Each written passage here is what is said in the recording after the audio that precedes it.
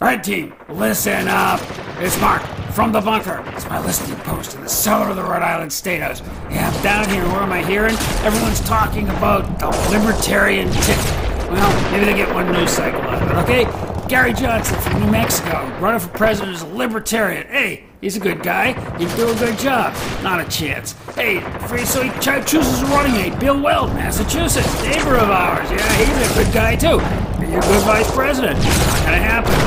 Look, Libertarian Party is a great idea. We should all be libertarians. Yeah, we probably are, whether we know it or not.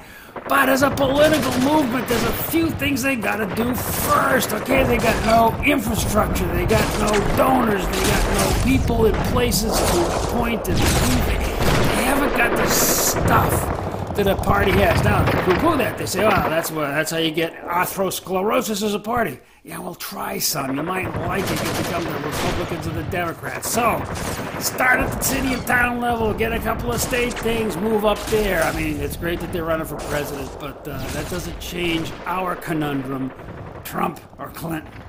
This is Mark from the bunker. Out.